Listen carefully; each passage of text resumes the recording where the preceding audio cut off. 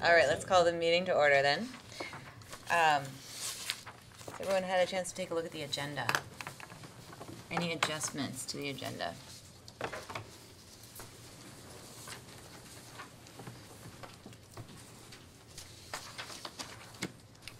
Are we gonna deal with the plan at some point and the Esri Hub grant from Stone? Mm-hmm. I was curious what's going on with that. I don't know if we want to add that maybe as Well, why don't we do agenda item at the end, or well, why don't we just get some updates from that under, or I'll ask about that in my comments to the chair, to the Stone grant and plan. Anything else? I think we can get updates about it without needing to warn that. Okay, hearing none, the agenda is approved. So comments for the chair. We haven't met in a little while because we had poor weather and I was away at the last meeting, so I want to officially welcome Aaron, our newest commissioner. Thank you. And you had a meeting without me, I believe, right? Yeah. Yeah. He survived. So you met everyone. And I just want to take a moment to recognize Kim Cheney for all of the work that he's done. He was a commissioner for a long time, and he was critical, played a critical role in helping us get the zoning amendments, the package moved on to City Council and ultimately approved. So just want to take a moment to recognize Kim. And those are really my comments. We wanted to ask for some updates on a couple of items. So first, let's ask about the Stone grant. Okay. I think that's a little bit more discreet, and then we can ask about the, kind of the thoughts about the new city plan. So we did get awarded the Stone Environmental Esri grant. So that's an ArcGIS hub, which is going to be kind of a one-way, two-way communication tool that the city can use for a number of projects.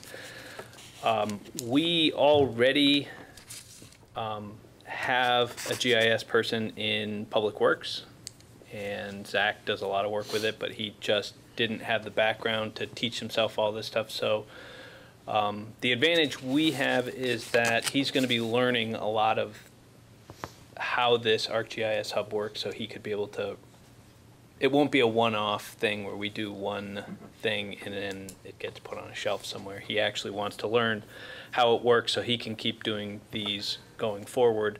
The first one they're going to be doing is actually going to be a transportation project. So they're actually doing something with the snow plowing and Tracking the snowplows? Tracking the snowplows, and people can get input on the parking bans and just a number of pieces along that. They also wanted to go and try to do some stuff on the pavement index, but they kind of put that off to the side. So the first idea was to kind of look at the parking, and then that will let Zach work with the folks at Stone to learn how to replicate this and roll this out. So, and then we will be able to use Zach's skills to help us as we start rolling out with the master plan update or the city plan update, so we can do some of our outreach. And the idea is with these GIS hubs is it's an interactive way that you can push stuff out to the public and get feedback back from them. You can do storyboards where you can try to tell a story. So GIS has been so much about data, and maps that this was a way for them to try to contextualize data so it can actually help the public and help policymakers make decisions. And that's kind of they're trying to take data to the next level and help be able to push it out and then let the public comment or ask questions back. And that's kind of the goal of the overall process. And what's the timeline? I missed it. They told us they wanted to have the first one done by the end of the year.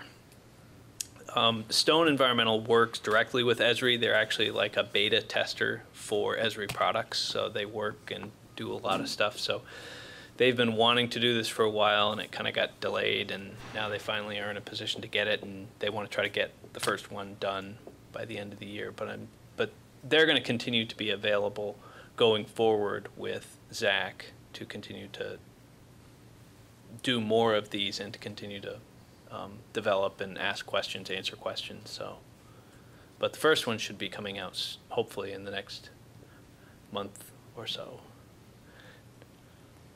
Dare I ask, is there any thought that this training will help Zach help us with calculations of slopes and? No, it won't be able to do that. Okay. No, and we actually had a conversation about that. And they made the comment that it's just extremely large data sets that just can't. Okay, well, we can get more into that later. I was just wondering if that was in the scope of that grant. No, not in that grant. But as we start coming up with our plan elements, housing or transportation or something, we can start to build a storyboard about housing that then lays out maybe some of the statistics and the stories and the background of what the goals and aspirations are, and let the data support that story and get that out and start to get public feedback on issues. Yeah, we have sort of lost our momentum with the city plan, but I don't think it would be too hard to pick it up again with all of that input we received at a kickoff meeting. I don't know, Aaron, how much you've been told about this, but we had this meeting a few months ago where we invited a representative from various committees in Montpelier to present the top 3 goals their committee has over the next 5 to 10 years, with a view towards using that information in developing our next city plan. And the first thing it could help us is to identify if there are overlapping goals or there are goals that potentially conflict, so we can figure out ways to deal with that from the start rather than finding them after everything's been written up and we feel a little locked in. So we had a great meeting at the Pavilion Building auditorium, and we received a lot of helpful PowerPoints and just had a good discussion. But we haven't really done too much with that information yet. Mike typed it up. Well, Barb took notes there, and then Mike typed it all up. So we have it in a digital form, which is good. And we had talked a little bit about creating a website or some sort of repository for all this information that people could work within, and the public would have access to view. And John started putting that together, but we just haven't moved forward with this too much, so we should revisit it and make a plan for where we're going. I think everything's just gotten kind of sidetracked with all of the zoning updates that we're trying to get through, because they feel like they're a little bit time sensitive. And we had some discussion at the last meeting that we were going to try to get through the zoning in the next meeting or two, so that way we could resume that. But then we kind of missed another meeting. I mean, it's since June, we usually meet twice a month, and June was the last month that we met twice. So we met once in July, once in August, once in September, once October, once November. And so that really starts to, holidays, weather, vacations, just it's set us back a little bit. So. All right, well, how do people feel about that plan to get through the zoning changes and then resume the city plan? You feel okay about that? Yeah, I guess I'm curious about Hub and whether or not what we've done with, if that will be the sort of vehicle or tool for where we put the plan as opposed to its own website. And yeah, I've started putting stuff in there. Barb and I met. I've taken what the Energy Committee sent and put it into a format that I think is more workable, that we can start looking at in terms of giving guidance to the committees and some to try to promote kind of consistent input that's that's useful for the plan. So just whenever we're ready, I guess there's some stuff. Did you pick any tags? I don't think I included tags at this point. I don't think we're there yet, but more kind of creating the baskets by which people can characterize their input. Is it a goal or a measurable objective or an action or a policy? What does that mean, and what do those look like? And essentially took something that the Energy Committee had written up and did my best at putting it in those baskets. So anyhow, we can, I guess, follow up with that. I can also maybe chat with folks at Stone or with you and Zach if you wanna. Yeah, because I'm still waiting a little bit. I'm way behind the learning curve. I met once with Stone and looked at a lot of the stuff that was online for the hubs to kind of get an idea of what it is, but I'm still waiting to kind of see this first one start to come together, to kind of see the process of how it's going to work. What information, what do they need from me, from us to start that process for the city plan? So I'm kind of hoping to see where that goes. But the second meeting, so the first meeting was end of October, and then I think the last meeting was when I was at the housing meeting, statewide housing meeting, so I missed the second meeting. So I have to get caught up on where they're at. Okay. Do you want to share, John, what you've done with the Sure. group? You all have access to it, and okay. Aaron, I may not have added you yet to the Google Drive, but I'll do that soon. Okay. I'll do that right now, actually. And then we can all just kind of take a look at it and provide feedback at the next meeting. Questions are probably more likely. So the last piece I will add on the plan is I have a meeting this Wednesday, 2 days from now. I'm meeting with City Council, and they, on their agenda,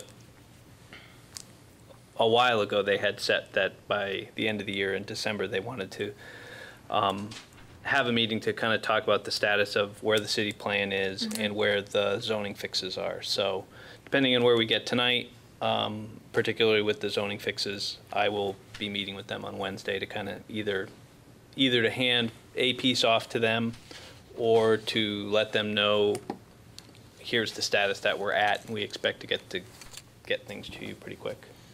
Yeah, and we have a few zoning changes that are more urgent than others. So if we can wrap those up tonight, that would be ideal, so that we can hand off a small package to City Council. Yep. Okay. Anything else with general? Did everybody introduce themselves and give information on how long they've been on the commission and? No, but you don't have to. if you don't want to. Okay. We did some. Yeah, no. It wasn't completely like lacking from. No, I'm not suggesting that at all. Right. I am. But no, but we didn't do the full like share one thing about yourself. Well, I don't Two think. truths and a lie. Yeah. So I mean, we should just quickly do that. I think that we should just say, obviously your name is in front of you, and Aaron already has a nameplate, which is great. And how long you've been on the commission and what your background knowledge is in more specifically. So I don't want to call it expertise or whatever you want to call it. But I think, yeah, and then for fun, what district do you live in? Whether you want to say 1, 2, 3 or zoning district, it's your choice. But I'll start since I made this requirement. So I'm Leslie. I've been on the commission since August 2014, I think. It was right after you started. So that would be 2014. 2014. Yep. And I've been chair for a year and a half, almost 2 years now. And I know a little bit about environmental law, but more like water quality law than land use. And I don't use any of those skills in these meetings. I'm more of a policy person.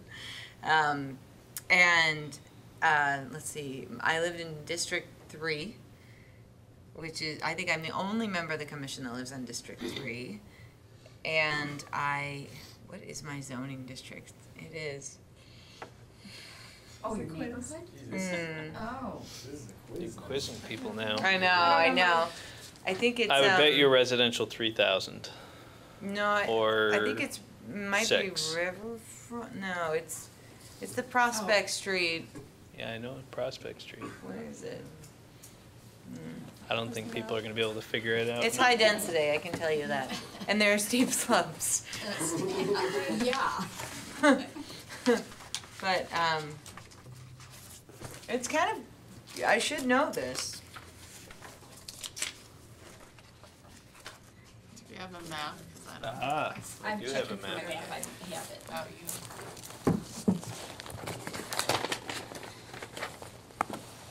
It might just be Prospect Street neighborhood. Prospect Street is yellow, which is residential 3,000. Oh, residential 3,000. You win. Well, you are the planning. I did make the director. map. I get extra Okay. Yeah. credit for.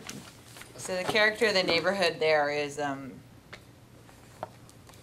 hillside buildings, I would say. Yeah. So anyway, John. So I joined same time as you did, so 2014. I'm a recovering planner and current map nerd. You were a map nerd before too. Yeah, I guess. Now he just gets paid for Now you being a pay for man. it, yeah. And what zone? Ward 1, mixed use. You're probably right. Yeah. And Mike, you've been on since earlier in 2014. Earlier in 2014, I'm the staff for the commission, so I'm the only one not a commission member. And my background is in actually natural resource planning, and originally I worked in science and ecology, and then transferred into planning. And so I've been doing this. Floodplain manager. Certified floodplain manager, certified planner. I've been doing this for 18 years now, so. And you came from, you were working in Barrie. I was working in Barrie for 5 years before they're here, and then a bunch of regional planning commissions before that. So. I think I was appointed in February. Does that sound right to you? Sounds right, When we were yeah. together? So one of newer before you. I'm a planner, so I work for the state doing hazard mitigation planning, but mostly flood prevention, future flood prevention, planning work. And I'm in District 2, but I don't know which zone. On Charles Street on a very steep slope, Oh, Charles Street. but built in 1910. Yeah, Charles Street is off of Barrie Street. Yeah. Yep. Just trying to visualize exactly. It goes up to Ridge, yeah. It's in like the third down from the top. Yeah, that's another one, same district, Residential residential 3,000. 3,000. Yep. Good place to be. I feel like it's a good sign when your planning commissioners don't know what zone they're in. I was thinking that too. Because they're not here like for their own interest. Yeah. They have That's how No I clue was what- characterizing my ignorance as well. Well, I came post-map, so I thought it was. It changed so many It's times. changed so many Yeah. times, who knows where we are now.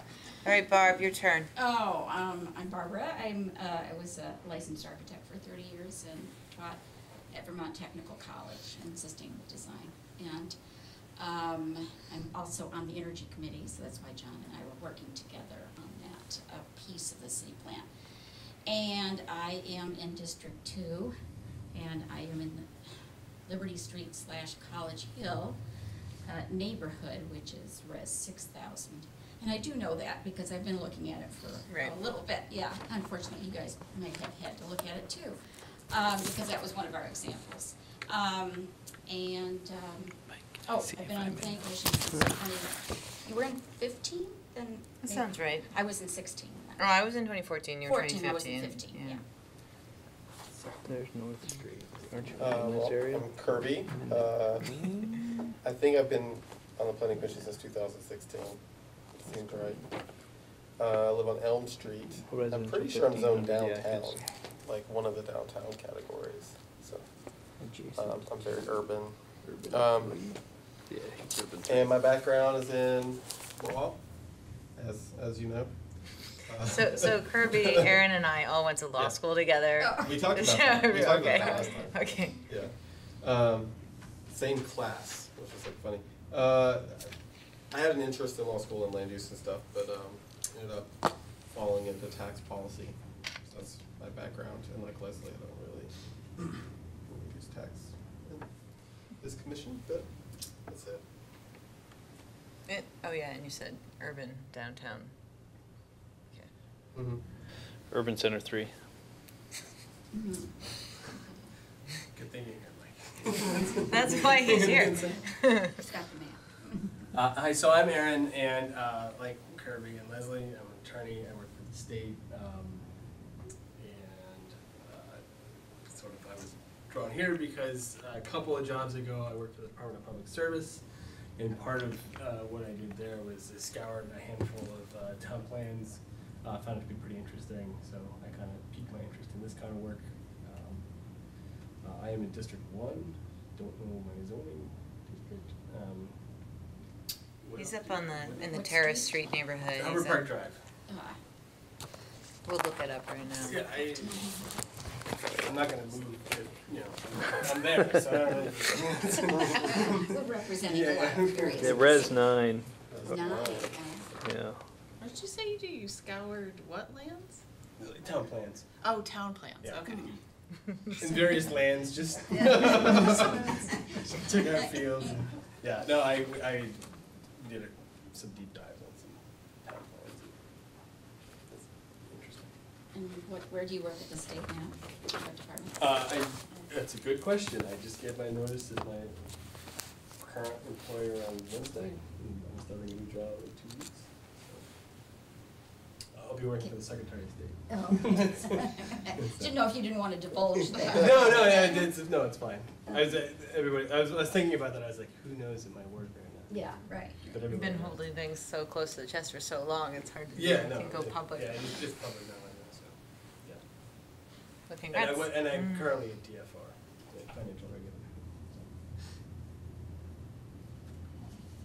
I'm Ariane Kassam. I have a master's in planning, but I've never worked as a planner. So I actually feel very beginner planner. And I've worked at the Vermont Housing and Conservation Board reviewing funding applications for affordable housing. And I live in District 2, and I have no idea what my zoning district is, but Kim Cheney is my neighbor, so whatever his district Up on is. Town Up on Street. Sunset Avenue. Residential Sunset. 9,000, I'm guessing. Now that we've been, Yeah, that's right near the border. Is everything good? they're There all are no good. names. They're all good. Yeah, Res 9. It's to do with the minimum lot I size. prefer 3,000. How urban you are. Yeah, just want to make sure. Yeah, well, Yeah. us Good place. residential 3,000 types won't hold it against you. Yeah. You're definitely not a beginner planner, by the way. I mean, it's there's a lot of word jargon that you learn when you're here, but you already know all of that. And, yeah, you know a lot about affordable housing, which is really nice. Okay, well, thanks everyone. I appreciate that. I think it's good to kind of remind each other of our backgrounds too. So the next item on the agenda, item 4, is general business, comments from the public about something not on the agenda. We have some members of the public here. I don't know if you want to, if there's anything you want to.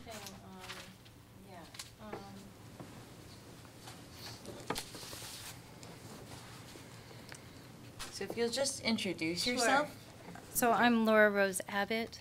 I'm in District 1, Yeah, and happy. near you in Hubbard Park, so probably the same zoning.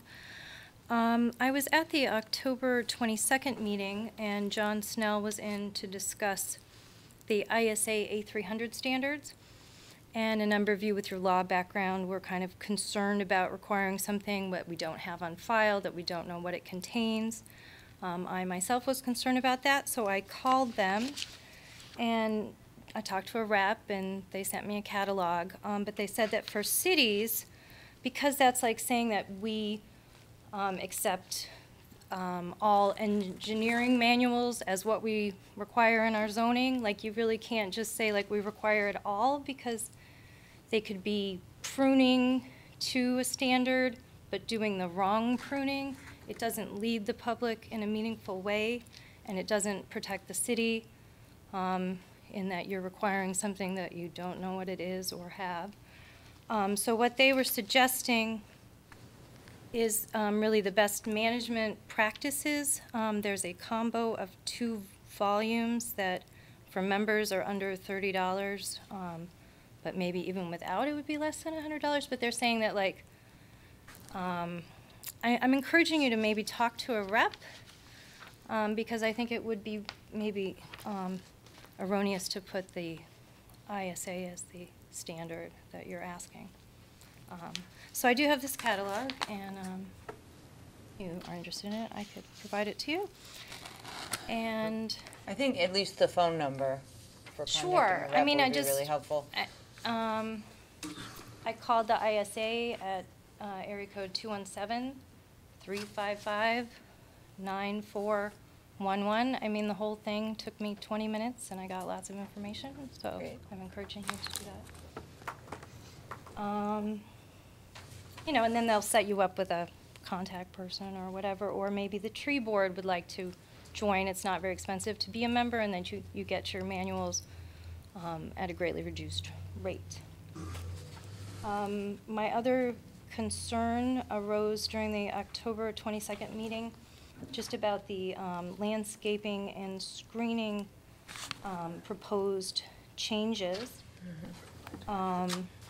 You know, it's just been mentioned a lot that it's really coming up in current projects. There's a few very large projects that are of interest to the public, and I've heard various things about the changes in these standards, how they would affect, for example, a parking garage that was maybe proposed prior to the change and when they were adopted. And, you know, Mike said that the changes would affect the garage, but not the hotel, since that plan had been accepted. But then when I spoke to the council, the city manager said, no, we never looked back. So the garage would be the old regs. And just changing them at this time is of concern to the public, just because the screening on a structure as large as the garage to go from being a perimeter requirement to being less than that, also with the street trees and the parking lot trees no longer being distinct trees. Double counting of trees is a great concern for me and many members of the public. I wanted to bring that to you. Can you elaborate on that? What do you mean by the double counting? What Sure. are you referring to? Maybe Mike spoke on that at the October 22nd meeting, that, for example, if you have street frontage, and you have to have so many trees out there, but behind it is a parking lot, the parking lot had its own distinct regulations for how many trees had to be in there, in the asphalt or whatever. But now he's proposing that it be changed, or you are, or I'm not sure about how Yeah, the we're considering administrative changing it. and the executive interact in this commission, but that the trees would no longer need to be both. You could just sit them on the street and count them as parking lot trees, even though they're not in the parking lot. And also it was concerning that in a time of climate change, that the parking lot trees who could help cool the cars and keep things cooler, you know, are not required to be where they're going to cast shade, and various other things. But I know that these are still in your draft stage, and it will be going to the council, and wouldn't be adopted without public comment. Yeah, but we always appreciate having the public comment early on the process. It just makes it easier for us to incorporate changes.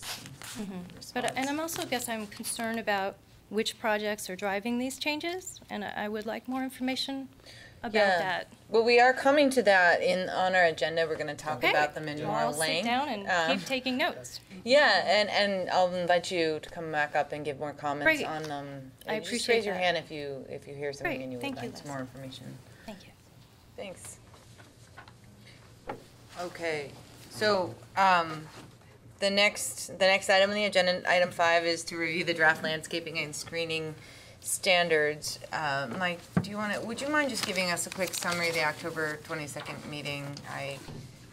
Well, maybe not of the whole meeting, but of where we are now in the discussion about landscaping, because we talked about it at a meeting before that too, and how the way that the regs are written right now is fairly draconian as far as there's no point system or anything like that that would give some flexibility. And so that was the concern that we're trying to address. Yes, so there were a number of big picture concerns, and so one clarification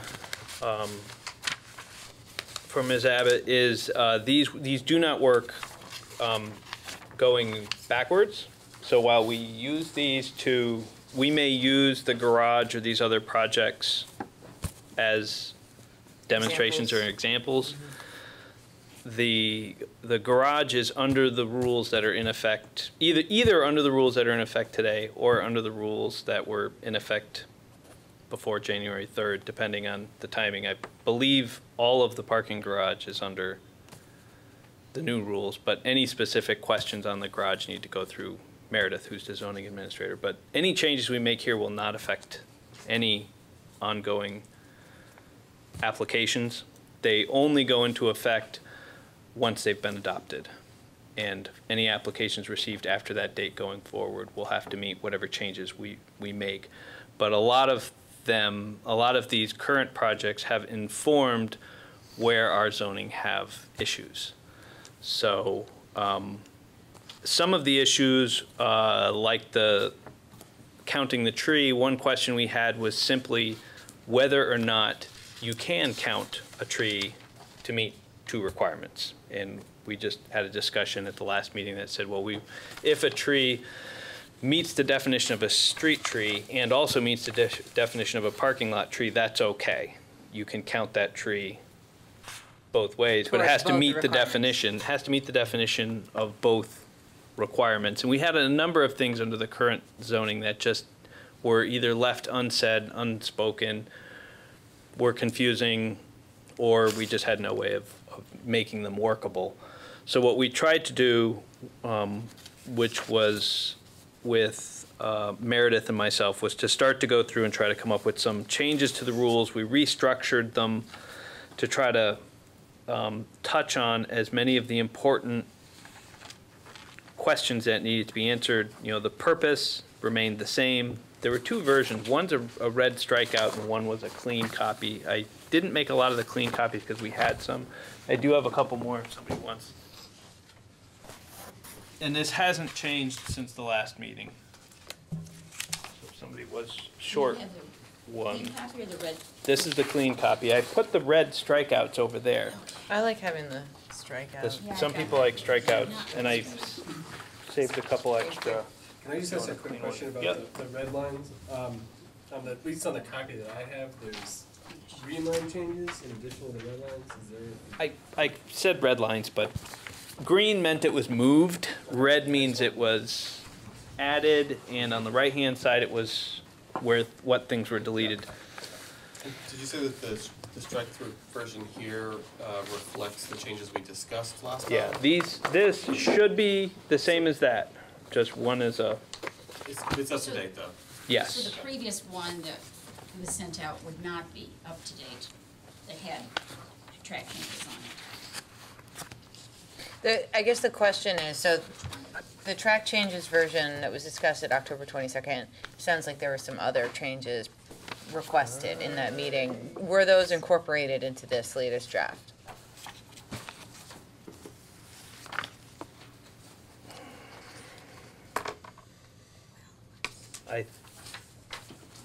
'Cause this one does talk about the A300 standards. I'd have to go and look and see if there was a specific change that I can look at. It's dated November 7th. So, Yeah. So that tells me it did incorporate. Yeah, so that would have to have incorporated the changes. Let's see what I've got in this one to make, just to make sure that these two look like they're the same.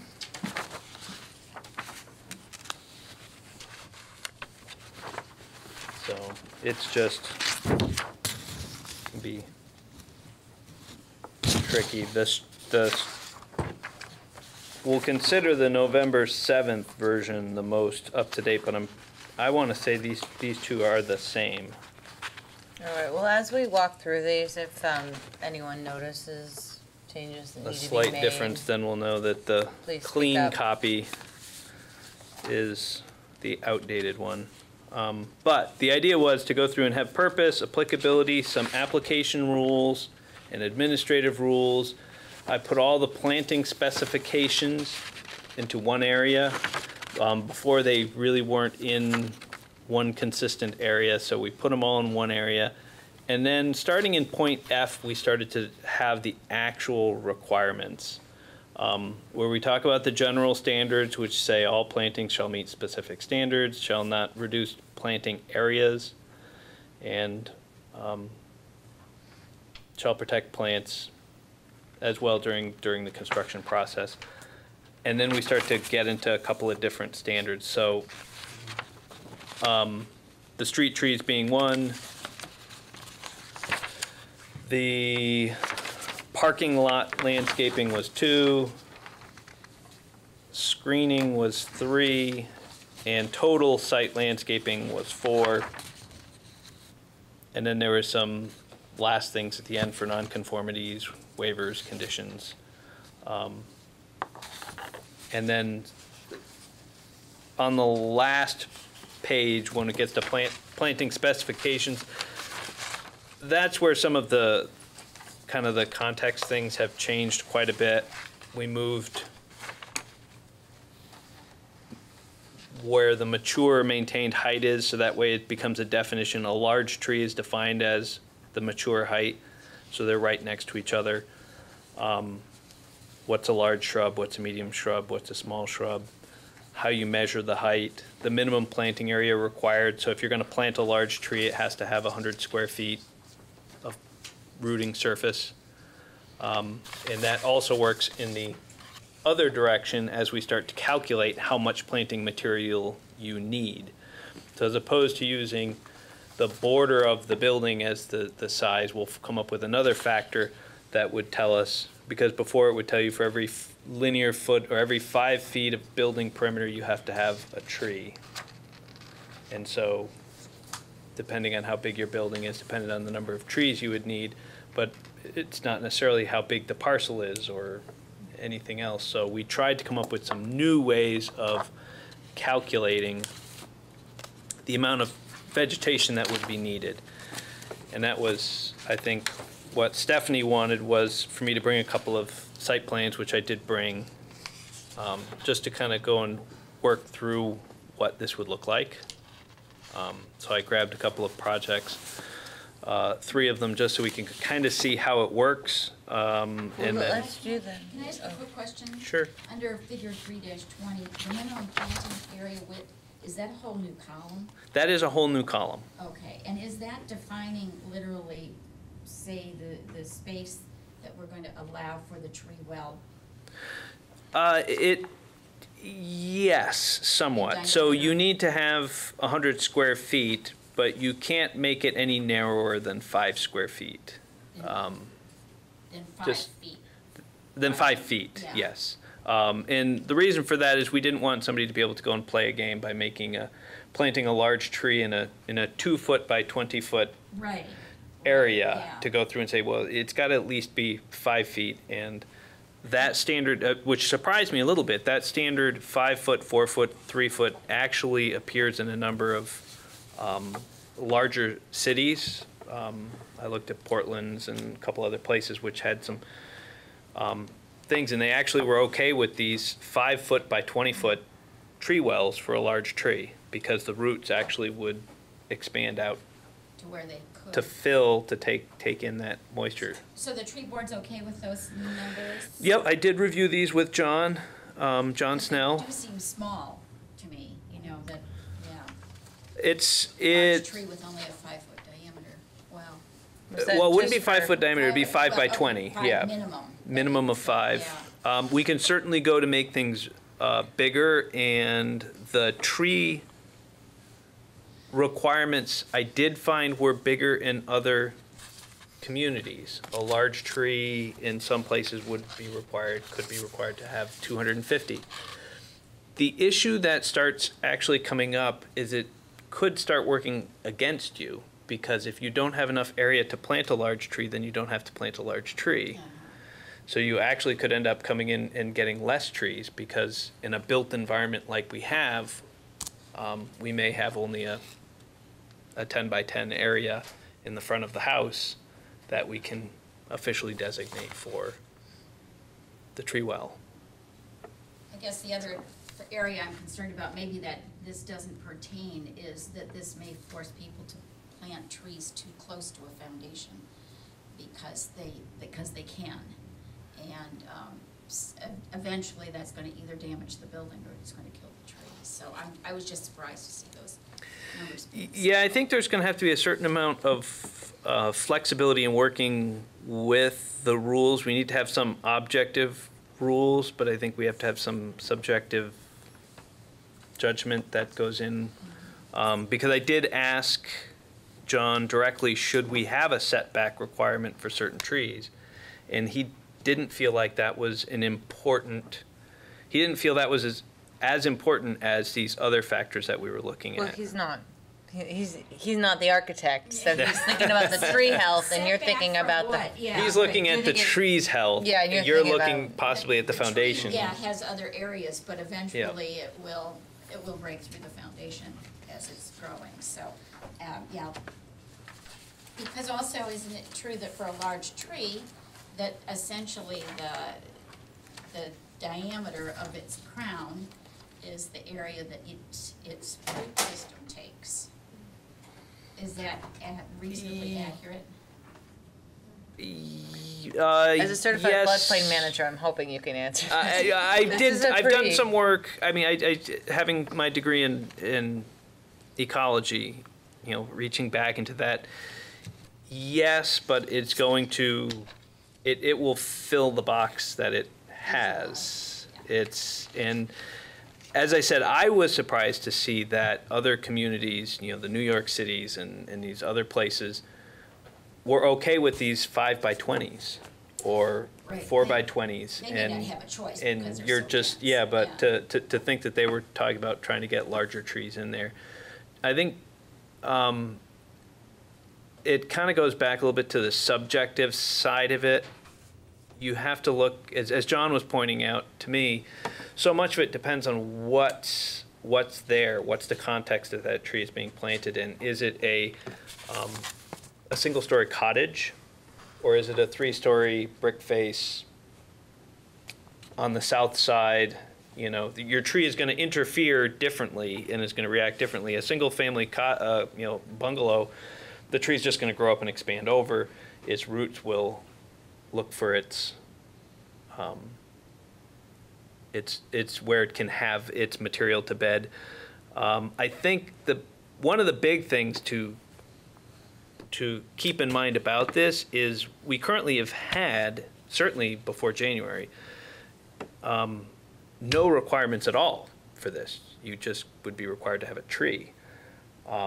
Or not even have a requirement to have a tree, you just had to meet certain landscaping and screening standards. So we've moved to a point where we've started to require a certain number of trees, and now to go through and say, if you're gonna have a tree, you're gonna have a certain planting area, and we're gonna require that it meet a certain standard. Now, whether we've got the right numbers in those boxes, I think I'll rely on The tree board. the tree board and other experts in the field who go through and say, if they think these need to be better or different, by all means, I will recommend changing them. But this was, these were what I pulled together from Yeah. some of the research I did, and I think it's an improvement. I think we should require a minimum planting area, whether that's 100 square feet or 250 square feet. Whether 5 feet wide. In fact, there were no requirements for widths. I added that in because I felt we need to at least have some Something, widths. yeah. There has to at least be something, and whether it should be 5 feet or whether it should be, if it's 10 feet, then it's requiring a 10 by 10 square. I have a request for a change back on, in part 3203.e, which is page 3-58. This is the planning specifications section or provision. It says planning shall meet the following standards. 3 is the one that we're receiving comments on from Laura Rose. And I'll come back to that. I want to ask your thoughts on this, but 4 and 5 seem to be saying the same thing. So 4 says use of invasive plant materials is prohibited, and 5 says use of native plant materials is strongly encouraged. So I would just request that we just strike out number 5. So it can be foreign and not invasive. Okay. Okay. That's what there's. Okay. Never mind. And on number 3, I think there's an issue with, it says planting should be in accordance with the standards and policies of the Montpelier Tree Board, but they don't have any standards and policies. Right, I thought we changed that language. I think That's this was our not compromise incorrect to language, me. I think. This was the compromise? Which is, it's really weak, and it's just, and just to update you, it's saying that it will meet the requirements of the tree board, which roughly follow ANSI, which does not give guidance to the public very well at all. If this was coupled by like something maybe on the city website that actually had the tree board's adopted standards, that would be one thing. But without that, then yeah, I'm not comfortable with this provision either, but a lot of us weren't last time. I thought we'd soften it a little more than that, though, even, and included, there's a note in here that prompted me, my memory.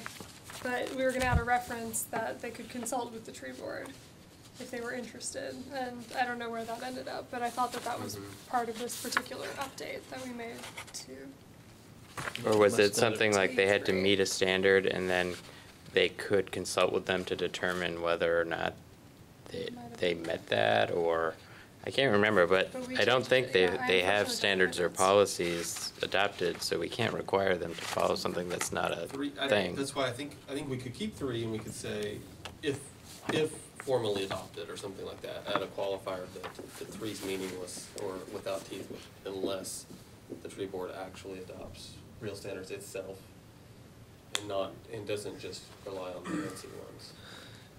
Yeah, that's true. We could just strike everything from which to the end and put if adopted in there, plantings.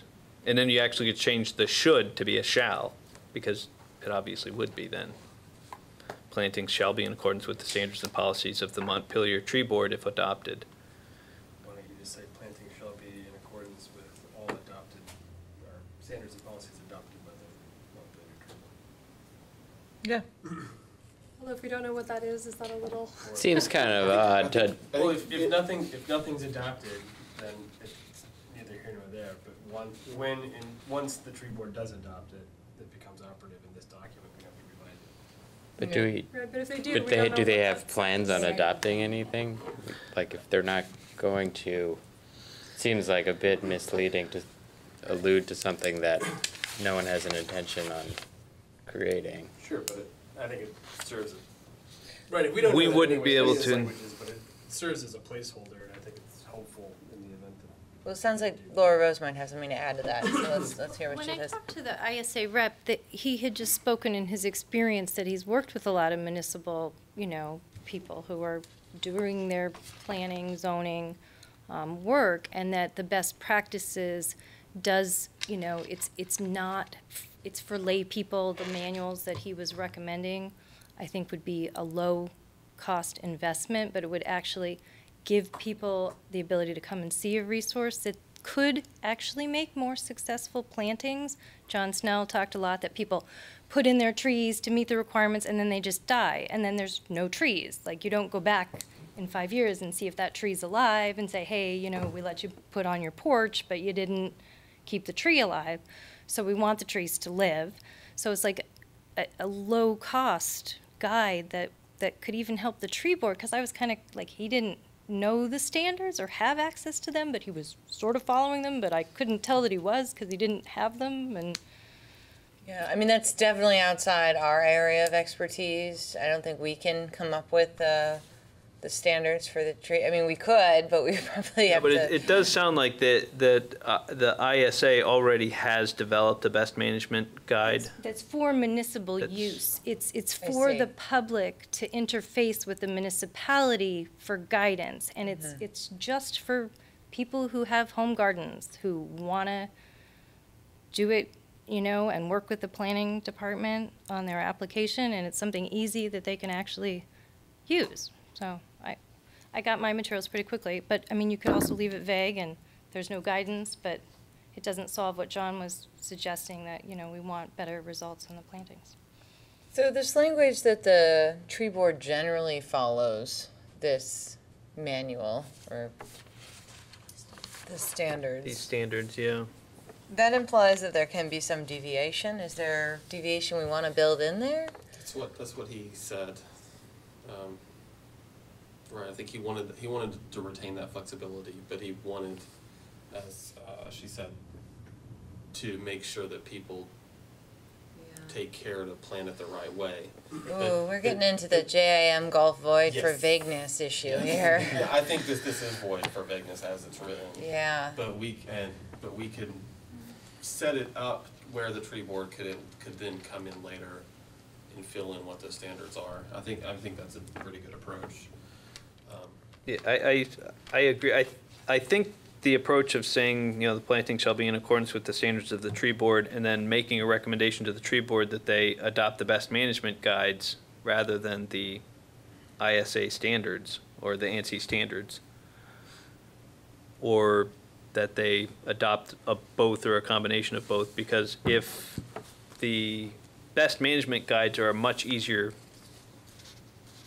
and a much simplified way of doing it, then it makes sense that we wouldn't. There's no sense adopting a big fat manual of guides of requirements when we could get away with a much more straightforward process. But I would leave that up to the tree board to make a determination of what their standards are. You know, I mean, we could make a recommendation that they explore the best management guides, but if they think they really think it's So in the you're best thinking- interest to have a very technical guide, that they want to do the ANSI 300s, then. Are you thinking that we would just make a separate recommendation to them that's not in the zoning, right? Well, it depends what we do for number 3. We can remove, if we remove number 3, then we have no review of the planting standards. So we would need to have some standard. If we choose, we could insert the best management guides for planting, but we would probably want to get a copy and take a quick look, make sure it is what meets our needs. You know, I'll order up a copy and have them get it shipped here, and we can take a look at it and see, is this doing what we think that we want it to do? Or the other possibility would be to reference it and then simply, you know, reference anything that's adopted by the Montpelier Tree Board, and then make a recommendation to the tree board that says, you know, you guys have been kind of doing things your way of doing things. And if we're going to be official and we're going to require people to do things, then we have to be much more formal. And I Yeah. think sometimes these ad hoc groups aren't used to having to meet a legal requirement where we can go through and say, you must do this, you Yeah. must do it this way. And if they want us to be able to do that, they're going to have to go and step up and say, these are our rules, and you're going to have to meet these rules. And hopefully that best management guide kind of fits that purpose. Because we're not New York City Parks Department, we're So Montpelier Tree Board. I think even if we have a provision here that says plantings need to be in accordance with the standards and policies of Montpelier Tree Board, if the standards are adopted, or however we want to word it, that's still a little bit unclear, because we're not referencing a specific set of, I mean, we're just sort of referencing a document that may or may not have that title. So that, But, I'm sorry. so that's a little bit concerning to me, that's a little bit vague, and then, we don't know what they would put together, so. That's the part that's confusing for, right? If we don't know what the set is, we're saying they have to follow something, we don't know what it is yet. That's, I feel a little weird So about that. I think that's fine. So if ultimately, it sounds like the thread that you're talking about with wanting to provide the tree board, give the tree board deference in terms of crafting the standards by which this would adhere to, that's fine. I think the language that would serve as a placeholder that Leslie's talking about does just that. So I think there's a benefit to applicants. First off, I think it gives the tree board deference to craft standards so long as they are formally adopted by a rule, under their rules, then I think if we're okay with giving them a deference and trust them with that, then that's good. More importantly, it puts applicants on notice that this is the standard by which we're gonna use, like you should consult with the tree board to determine what their standards are. If there's nothing in place at the time, the tree board just says, we don't have any standards right now, and they say, fine, they move on. But once there's standards that are operative, then this document has already anticipated that, and you don't have to revisit that issue later on. And there's a standard in place, and the applicant's already on notice of that right now. It's just a timing issue really after that point, so that's kind of. Well, But we could, isn't- go ahead. I was just gonna say, like, wouldn't the public process for adopting a policy or standard be the same as what we would have to go through? And isn't it our job to adopt those regulations? So deferring to We can. the tree board, which I'm not even sure if they can, or if they have the authority to adopt a standard or policy that would be used in sort of quasi-judicial hearings. And if they can just adopt them without a public process, well, that has this other Yeah. issues, because then they could just change it at will, or on some random Tuesday night, and then change it back for another property owner. So I'm just wondering, I like the intent of it, but are we just getting, wouldn't it be simpler to say, hey, come up with some standards, give them to us, we'll put them in the zoning? Yep. Yeah. But I think they need more guidance than just come up with some standards. That's the issue we're running into, because I think that they may be under the impression they've given us some standards to include already. So Well, I could certainly get back to John and give him some of the additional information on the best management guides, and certainly we can order up a copy of those so he can take a review at them on his end. Can we look at like a few places that, like, what have other places done? We can't be the first to.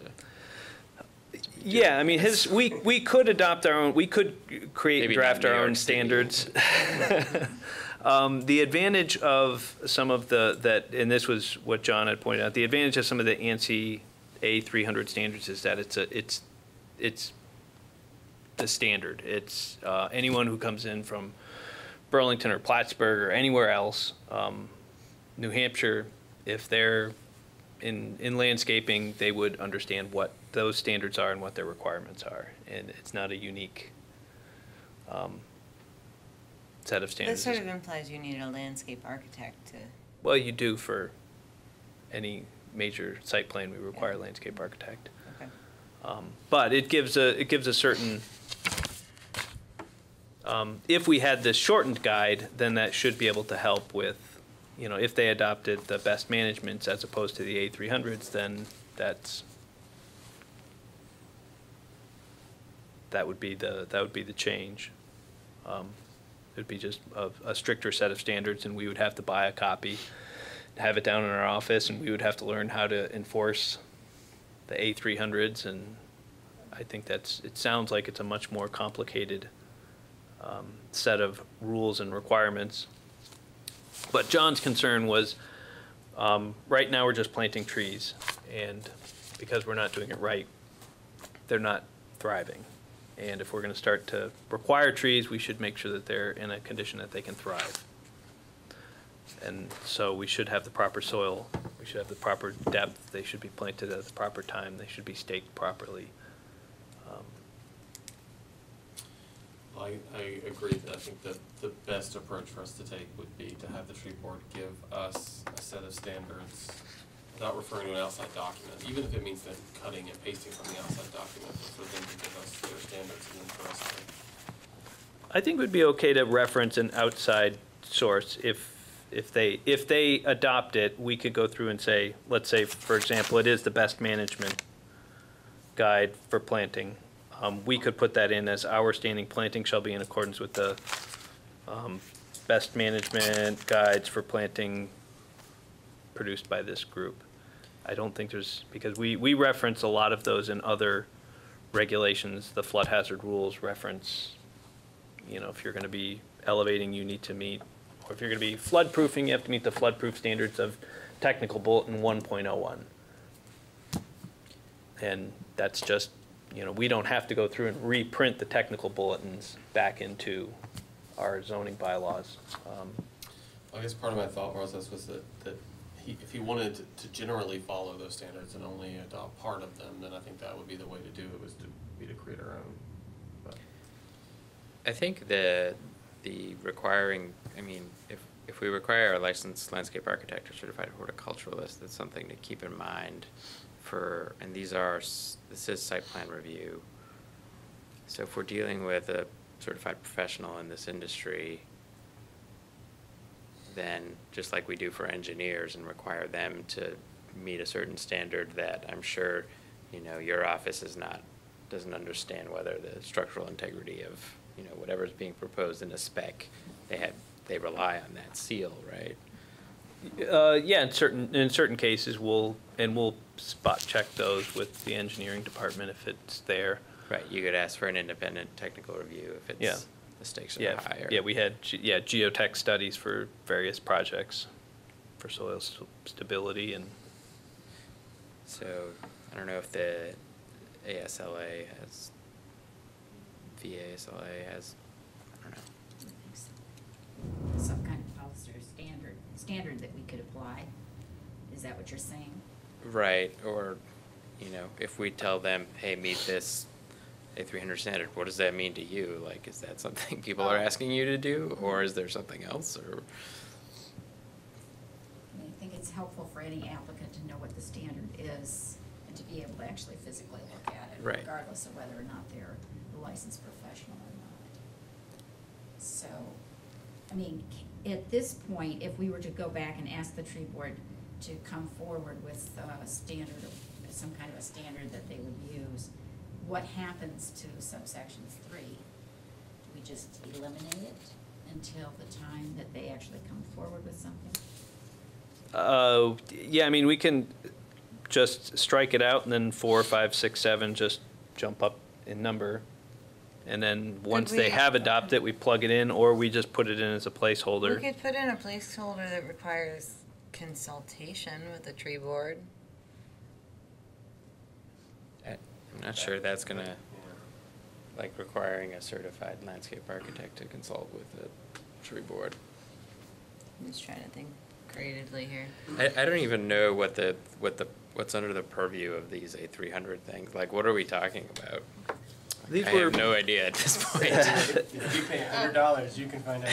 Well, I mean, it's just, this this is not all of it, but it's just like every little tiny So this kind is of. the ISA though, that's different from the The ANSI, A300 right? standards are theirs. Oh, okay. So Are theirs, there's yeah. like, there's a gazillion manuals. It's like everything under the sun in the plant world.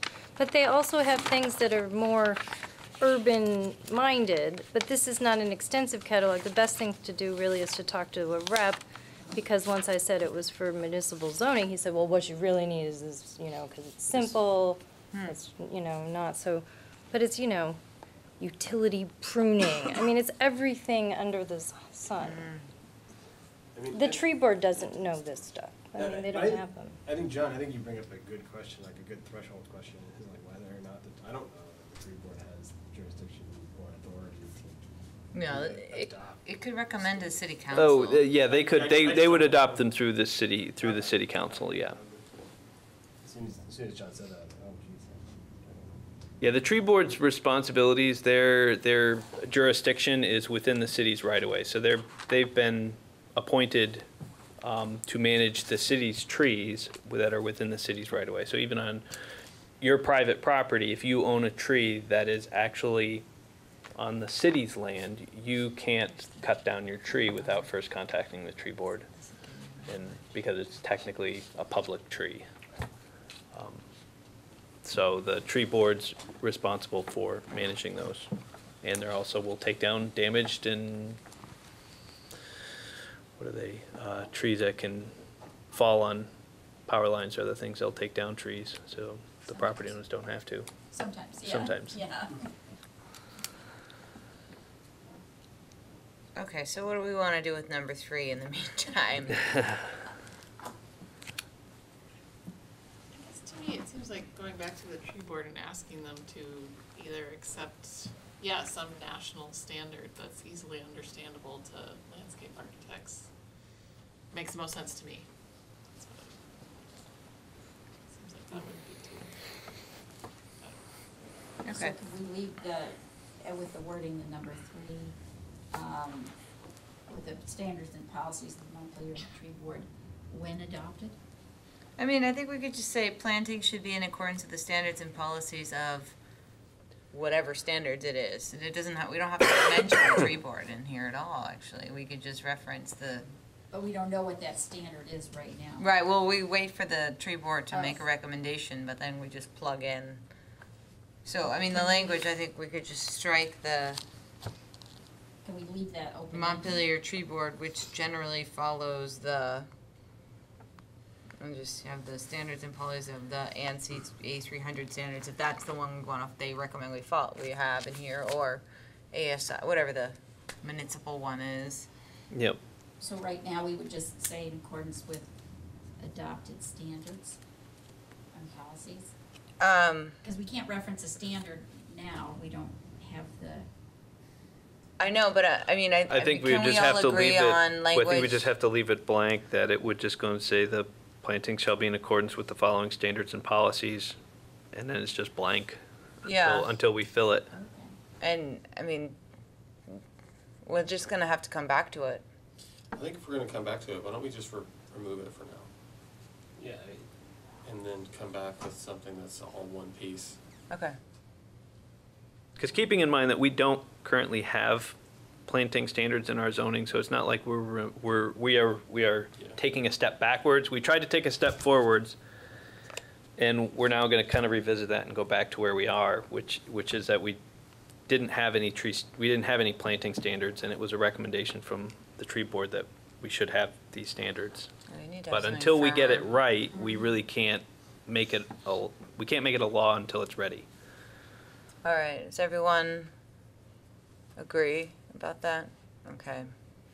Motion to, well, we just, by consent, we are going to remove 3203.E3. Okay. Are there any other small changes to the language here that we want to discuss before we walk through the site plan? Apply these to the site plan? No? All right, Mike.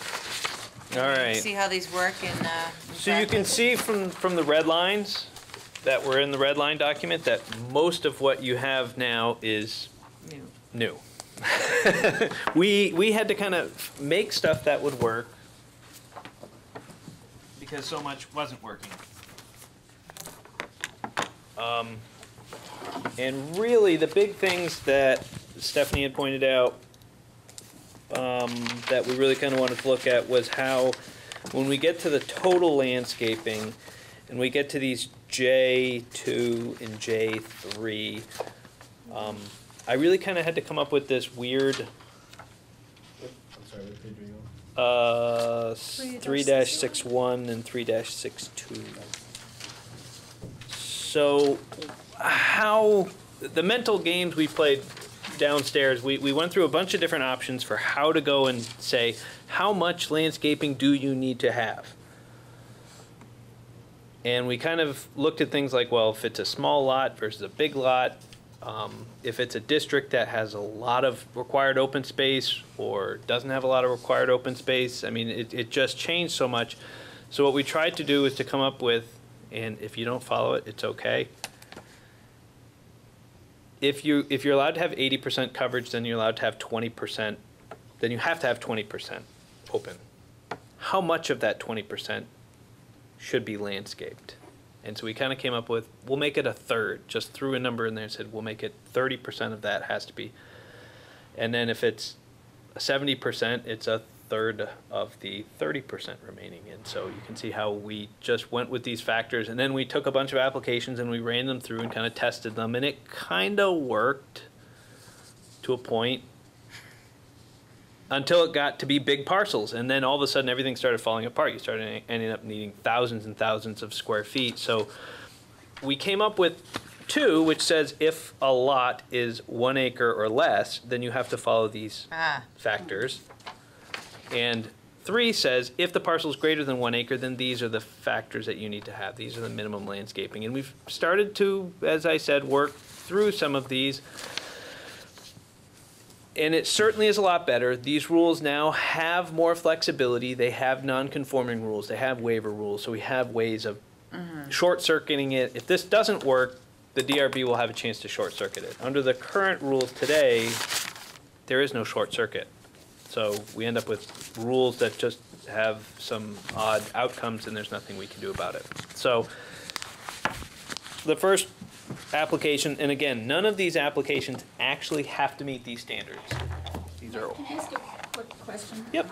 So if you were looking at 3203J2, minimum planting areas for parcels up to 1 acre in size, then what you're saying is that, how does this translate into what percentage has to be open? The district, if it's 70%, maximum coverage, then by the inverse, 30% of it has to. Oh, okay, uncovered, not necessarily Uncovered. Open space. Not necessarily open space. Okay, open space, I was getting confused with that requirement, okay. So we're not setting up specific requirements. Yeah, and then it turns out that a bunch of things actually ended up canceling each other out when you did the math, so it made the formula rather unique. You just take your amount of impervious cover and you multiply it times this factor, and it'll tell you how much landscaping you need. And if somebody really wants to see the math, I can go through and show it to them. But so the first one I'll show you is Caledonia Spirits. See where our microphones are. We try not to cover our microphones because it makes things pretty awful at home. So this is Caledonia Spirits. We have Berry Street. We have the railroad tracks. We have the access going in. You see the new skeleton of a structure getting built right now. So this was their proposal, and they came in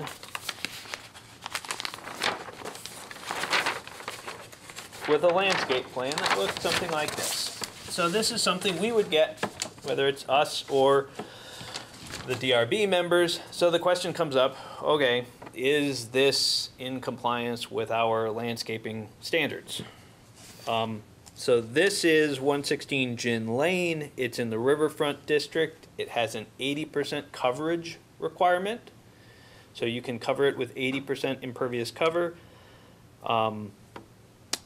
It's exempt from the street tree requirement because it's not on a street. So the first one that would come up that we would be looking at as a standard is the parking. We roughly measured out the size of the parking, which has a little more than 20,000 square feet of parking. And by the way, this is like a 4-acre parcel, roughly. And so 20,000 square feet is a half an acre of parking. And we have to cover as a requirement in here, which is the same as under the rules passed in January, 40% shade. And we kept the shade requirements the same. A large tree would be worth 1,200 square feet, and a small tree would be worth 600 square feet. These guys here are birch trees, river birch. So I don't know if those are technically a medium tree or a large tree, but if it's a large tree, they would be worth 14,000 square feet of shade or 7,200 square feet of shade, depending on whether it's considered a large or medium tree. We'd have to figure that out. One of our staff would have to figure that out. The requirement is you need to shade 40%. 40% of 20,000 is 8,000, so it would meet this if river birches are in fact large trees. Then we have 14,000 square feet of shade for the 8,000 square foot requirement.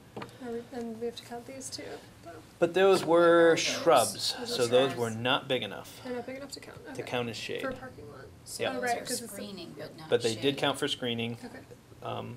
So, depending on whether these were large or medium, so if these turned out to be medium trees, they don't have enough to meet our requirement, and they would have to plant some more trees, which, if it were staff, we would probably have suggested, you know, somewhere in this area that they could go and add some more trees that would add some, not only benefit to the shade, but would also provide some benefit to water quality to the river. So, that just gives an idea that, well, the numbers weren't impossible to meet. Are they too easy, too generous? These rules were the same rules that Brandy had proposed and were adopted in January. So I didn't change these in this new draft. Doesn't, if this is 4 acres, don't they, the way I'm reading this is they would just have to put in 2,100 square feet of landscaping. That's, you're up at the total landscaping. I was working my way through. Oh, So the first one I did was the parking lot landscaping. Different plants. Now, what's the size on this? There you They didn't say, they had the planting size, but they didn't have what would be the full height. Full I would height, probably okay. have The asked developed. them to include the mature height of the Yeah. tree That would help. in their report that they submitted to us. We would probably not do the work ourselves. We'd probably ask them and then confirm. I mean, that also, wouldn't it information. be helpful to you too, to see that illustrated on, potentially on the plan? If we assume that what they are actually indicating is the planted diameter of the crown, Mhm. wouldn't it help you too to have an idea of how big that crown might grow in terms of shading? It's, as our rules are written, all we care about is that it is a large tree that has the trunk of the tree within 10 feet. Because under the current rules that Brandy had proposed, we didn't have a distance. So as we were enforcing her rules that we had adopted, we had a question of, you know, we'd have a tree over here. Does that Yeah. count as a, Shade you know, tree. does it count as a Right. shade tree? Because, you know, So I think we've got to the- follow the logical I rules. think the detail you're getting at is what would be under the standards that the tree board doesn't have yet. Oh, well, that would be great. That's what yeah. it sounds like. I Yeah. mean, because having the space for the roots system is probably something that keeps the tree alive. Oh, and- were you asking about the No, but roots, or I were you was- asking well, about the that's the- I crown? was asking about the crown so that we could Because a determine how maple much tree shading would these have are a actually Bigger than an elm. An elm Yes. tends to grow up in little tufts at the The top. square footage requirements are in here. Yeah. The square footage Got requirements it. are here. This hasn't been measured out yet, but under the new rules, under the rules adopted in January, we wouldn't be looking at whether each of these trees has 100 square feet or 49 square feet. If these are medium trees, which I actually think they are, medium Yeah. trees, Yeah, each one of these trees would have to demonstrate that it has 49 square feet of rooting area. So Yeah. we would want to go Spacing. through, you're going to have to space these things out, and they're going to have to demonstrate to us, show us the breakdown of that. And that may mean this has to get bigger to accommodate more roots. But Right. as this was adopted, there were no requirements for that. Under the new rules, we would be requiring it. I think these are mediums. I think they would have to have that much rooting area. so you'd want each tree to be indicated with the rooting area If allocation dashed in or something to Yep, that. dashed in or something to that effect, so, you know, and they can share as long as there's enough, you know, as long as these two are 98 square feet. Oh, to get, yeah, Because they can, the two trees can share root space, but the physical planting of these trees is what we were just talking about. When I go to plant this tree, what should the soil mix be? How Yeah. deep does this tree have to be planted? How big as of a Yeah. root ball do we expect on it? Do we leave the burlap on, take the burlap off, whatever the rule, I don't know this stuff. That's for that branch, but my guess is that's how we would be evaluating this from our standpoint. Then when we get to point J, the requirement that we were just talking about for total landscaping. So we had the screening requirements. As I said, screening requirements, you have to screen parking lots. I would have said this is a screened parking lot. What about screening of the delivery area, though? That would be a question. So we now have very specific things that we have to screen for. We must screen, we can use landscape buffers, we can use fences and walls, and we can use berms. We have 3 things we can screen with, and we must screen the parking lots, utilities, service areas, building mounted equipment. So we have 4 things we must screen for. That's in the existing document. These were reorganized and kind of put in there, but Okay. yes, they were mostly in there, just moved into different places to make it work a little better.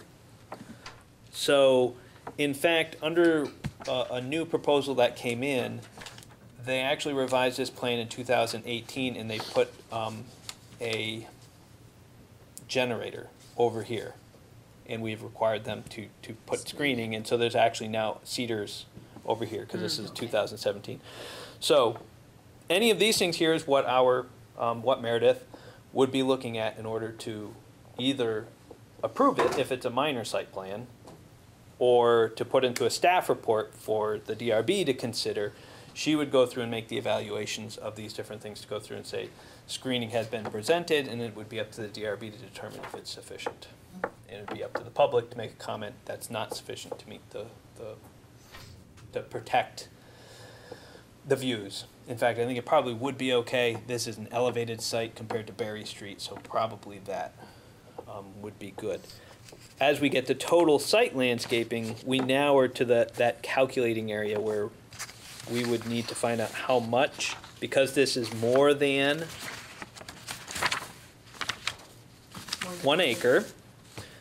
And that means we would be talking about number 3, because this is riverfront, it's 80%. So that means they must provide a minimum landscaping of 2,178 square feet. So that table that we had, every tree needs 100. Well, now we're counting every tree is 100 square feet of planting area, and we need to reach that 2,000 square feet. They had the table over here. Very helpful. I could go through and calculate that. That's 192 square feet for Aronia, which I don't even know what that is. 588 for the birch. That's assuming it's a medium. 25 for the crab apples. 1 crab apple. The 162 for the cranberries. 294 for elderberries. 348 for wintergreen? Winterberry. Winterberry. For a total of 1,609 square feet. So, using these new formulas, it comes out, I believe, what did I say? It's going to come out low. It's, So- yeah, 2178. So it is going to come out almost 500 short under the new system. So actually, this new rule would have required them to plant more trees. If you look at this site, it's 5 acres and there's very little planting out here. Right. So the fact that we would have required them to plant 5 more trees, 5 more potentially large trees, they could have very easily dropped It's not 5 too trees. large. We also pointed out that they were probably deficient on their parking for shading. So we probably would have recommended that they go 1, 2, 3, 4, 5, get some large trees, south side, South side. and it probably would have very easily, it's not something that would have been a burden for them to have met that requirement for this.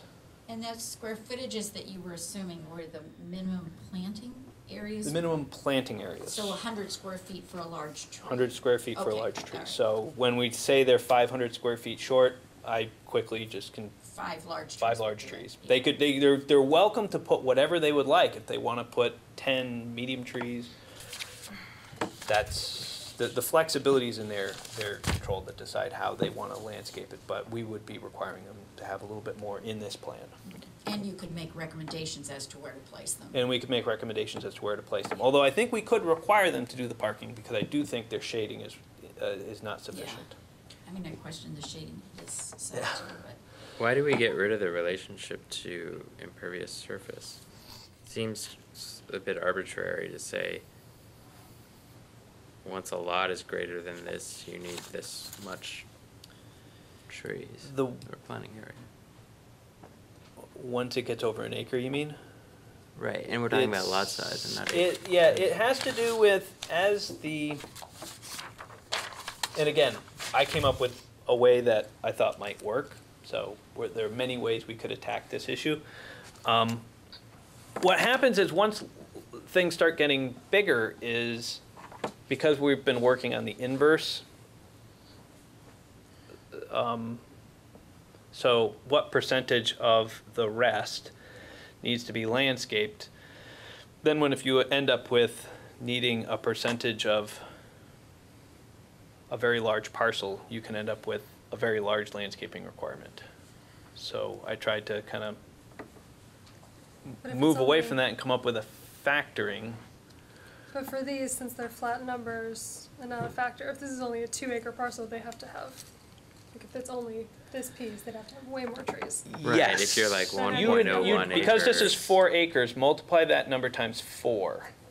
Basically would be your answer. Why wouldn't? Because you'd have to have 8,400 square feet of plantings.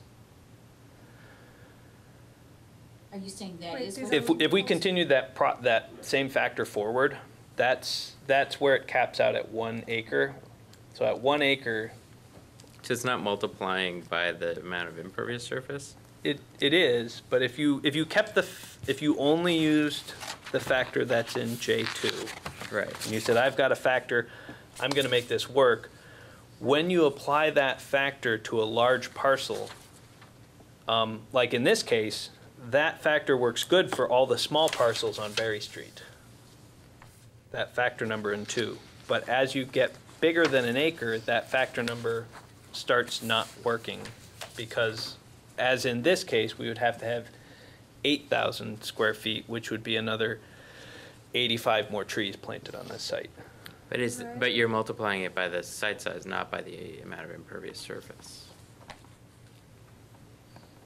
Yes. Because it's not just- I I see mean, what you're it's saying. also Yes, aesthetics, if right? they met if this were 80% coverage, then they would need 80 more trees. So they probably don't have. But they're not maxing out their coverage. They're not maxing out their coverage. They actually have a coverage of 79,000 square feet. So shouldn't we use that? I actually brought my. Right, because if it's a much smaller, if it's only a 2-acre parcel, that's a lot more trees on that site. So. Well, it's the same amount of trees, but in a much smaller amount of space for 2 acres compared to 5. Right, we're going from something that's like closely tied to what's being built to something that's kind of like, well, what your 2,000 square feet, whether you have More 50 really- acres or. So this would be. Related to two. the site size then. In this specific case, using the coverage of the buildings that are there, the result would be 4,937 square feet of landscaping. Including the parking lot, so all impervious. That's all That's just impervious. overall, Yep, right? that has 79,800, so it'd be actually a little bit more, so we could round that off to almost to 5,000 as opposed to, what did we say it was, 2,100? So you'd be doubling the landscaping if you wanted to kind of remove number 3.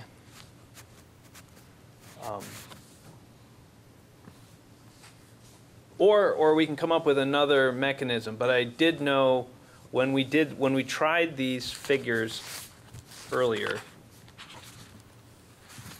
they worked for small lots. And then as we got to bigger lots, So how did you, what do you mean when you say they worked for small lots? How did you we measure would take success? projects, we would take a project, which we could get to if we get some time, for Elm Street, which is, some of you guys might recognize, like 187 Elm Street's across from the cemetery. And they had a proposal, and the building covers a big chunk of the lot. They have a carriage barn in back. They've got very little green space, and so when you look at a 5,000 square foot parcel with a 3,000 square foot building on it,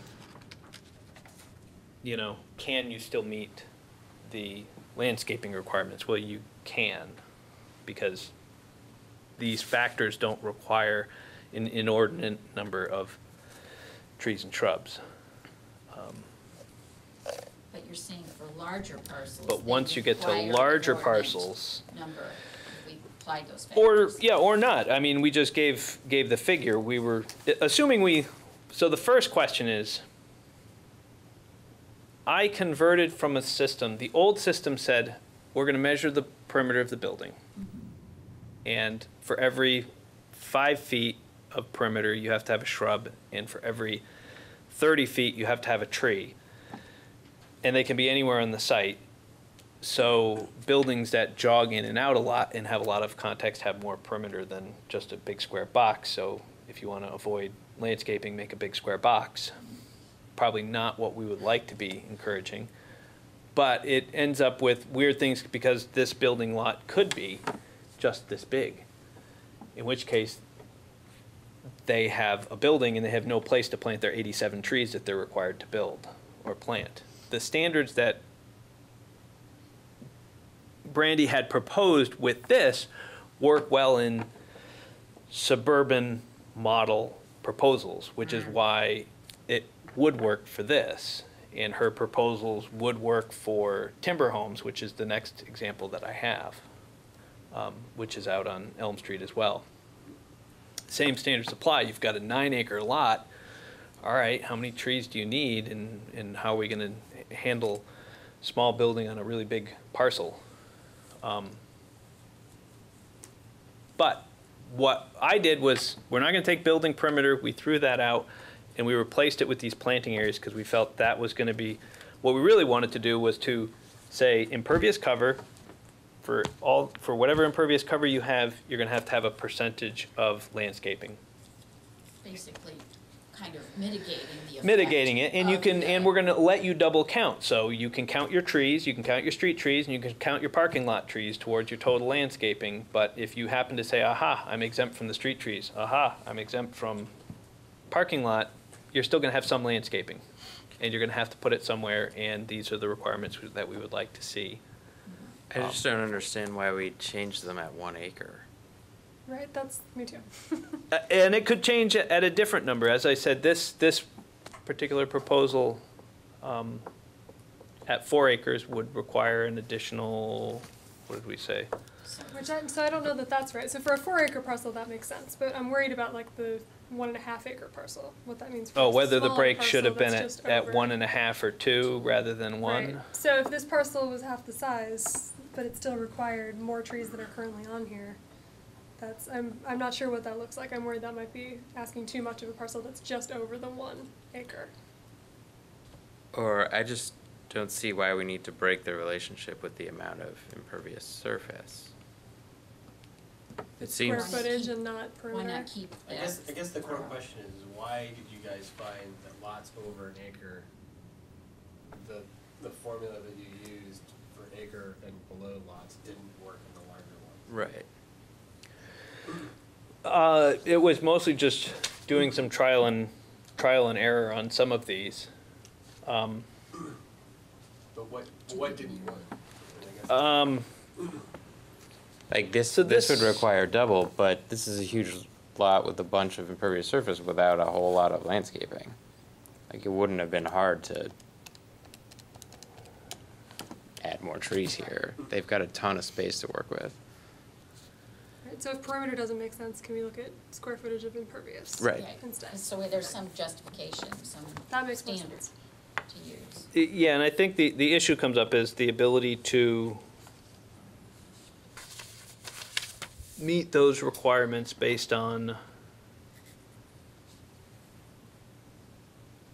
the amount of available space that's left. I mean, if the impervious cover data is number is too high, then maybe we should be lowering that. That would help to create more green space. But in this case, they've 'Cause these made multipliers- 79,000. The multipliers you have work with all the max coverages, right?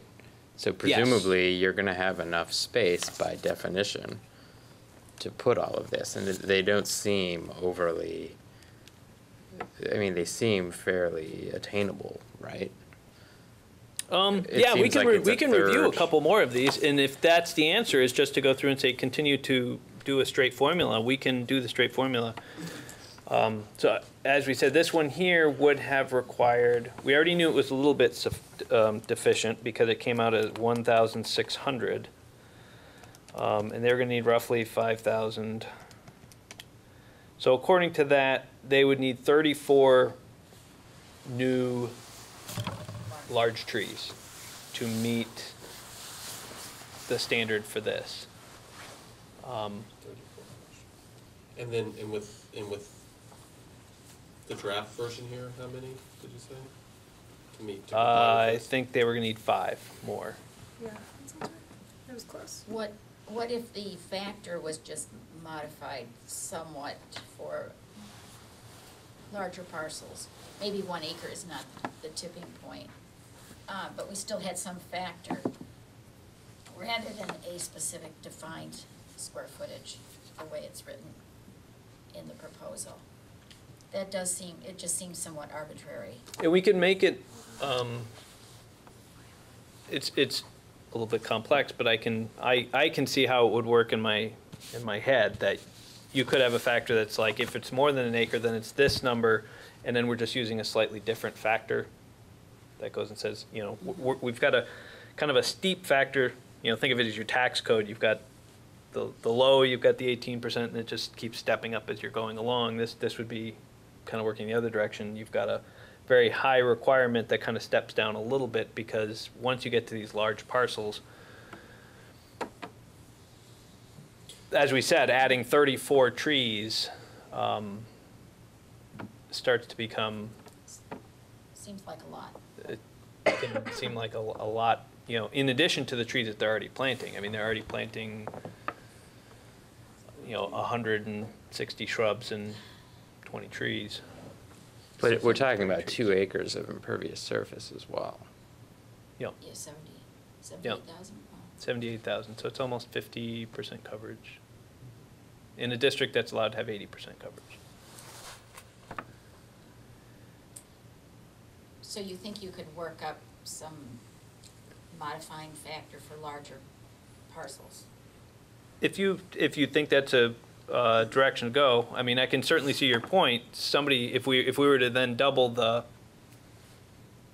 size of the parcel and double the size of the building, they would still only have to have 2,000 square feet, and that, Right, yeah. you know, It's like we're as making things it continue to easier get bigger, you build still, yeah. parking lots on big lots. Right, and we're losing the effect of mitigating the impervious surface. Yeah, by although you additional still have to trees. meet the, It's less of an Although you impervious still have to meet surface, the 'cause you parking still have trees to have the requirement, same yeah. amount of undeveloped land. Land, but as grassland as opposed to plantings. You know, maybe we'd rather see some higher level of plantings. But instead of based on the district with the maximum coverage, can it be based on actual coverage? Right. That's kind of what I'm. So if it's, you could have 90% coverage, but you only did 50% coverage, then you don't need as many trees, something like.